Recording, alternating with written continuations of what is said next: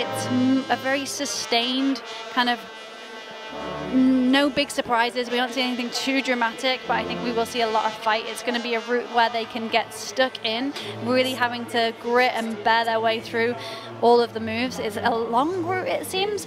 The women's semi-final was quite wild, quite different, quite interesting to watch because it was so strange in many ways. We saw upside down, we saw spins, whereas this, it seems like there's not too much excitement going on with the climb, but I think it'll mean that they can showcase their best skills. Yeah, I mean, endurance is the key. After that jump, really, it's just relentless through. Goes all the way to the right and then all the way back towards the left, towards that final top hold and a jump at the top.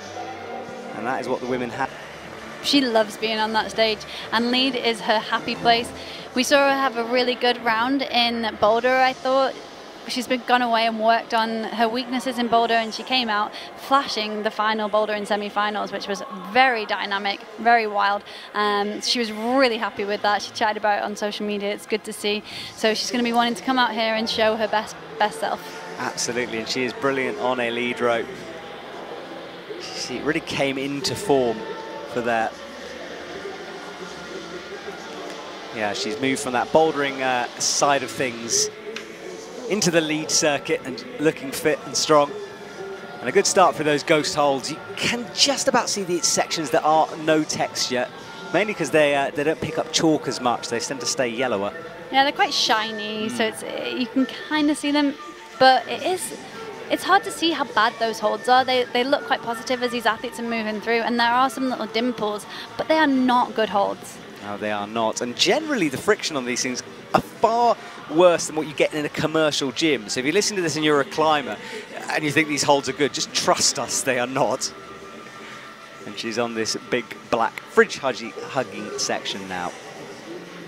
I'm really enjoying this section, just like the route setter said. It's interesting to see how they're figuring out their own way through it. I don't think we've seen any of the girls doing the same sequence of hand movements, so they can make their own way through it. It doesn't look risky. It's just kind of zapping them and making them think, kind of throwing them off maybe, just ahead of that big jump that's coming next as well. Yeah, it's a very good point. I mean, Jessie had toes there as she tried to pull through, and she's just struggling to get the body position. Now brings the right heel in and rocking up on it.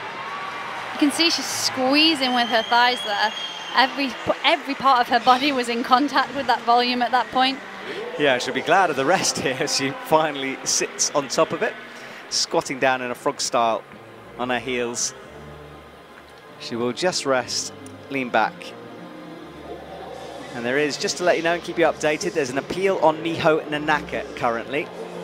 So they're appealing that she shouldn't have got 32 plus, she should have just got 32, and that's something you said. So yeah, the judges, the coaches and judges are looking at that now. Really smooth for Jessie there. There was no doubt in her mind whether she was able to do that jump. She didn't even seem slightly nervous on it. She hit the hand placements perfectly, rode the swing just as you would want to. A great lesson in doing a dyno there from Jessie. Absolutely, yeah. When she's in her flow, it's she's one of the world's best. Has that heel locked in, and it amazes me always when I watch that how curved they have the foot. Yeah. We talk about flexibility a lot in climbing, and one thing that I think isn't mentioned very often is ankle flexibility, and also hip. We talk about hip flexibility, but to be able to open your hips in a heel hook, just like Jessie is doing here, you see her pull right in, her toes pointing really far out, and now the ankle flexibility, her toes pointing really far down, that allows her to open her hips, push them into the wall, get her weight through her feet, take some weight off her hands, therefore making her more efficient. I am geeking out again. You're looking at me like I'm not at all. I'm honestly loving your explanation. Shauna, if anyone who doesn't know, and everyone should, Shauna, Olympian, world-class climber, multiple medals to your name. She really knows what she's talking about. So trust me at home, listen to this lady speak, because she's giving a masterclass here in the commentary box. And Jessie Pilz is through the purples and into the yellow and black part of the route. Yeah, the athletes are the ones giving the masterclass. I just get to point out what they're doing, which is a privilege to be here. So I'm really, really happy to be talking about it. And Jessie is nearing the point where Miho slipped. Yeah, just remember that blue cross. It's the last clipping point. That's what that indicates. You can see there Jessie was kind of narrow, in a narrow compression on those two volumes. She looked like she was having to fight a little bit there. You know, it's got a lot more physical at that point.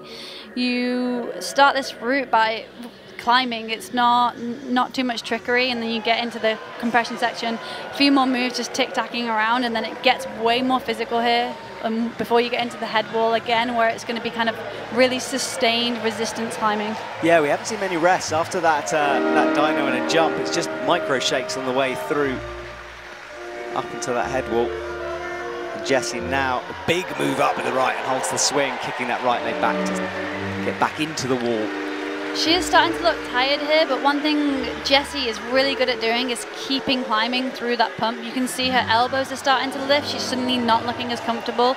That toe hook outright is really smart though. Unfortunately not working for her. Yeah, falling just below the